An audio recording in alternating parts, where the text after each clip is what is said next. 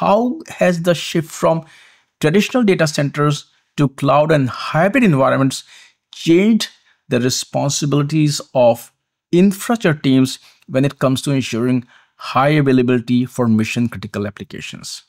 So many companies, many organizations, be they small, medium, or large, still rely on some commonality, some familiarity with control of their on-prem platforms to manage their data and other resources, just all their digital assets. So it's a comfortable choice for most, but the landscape is shifting. More and more businesses are now exploring or fully committed to the move to trusted cloud providers to offload the hassle of managing and maintaining infrastructure.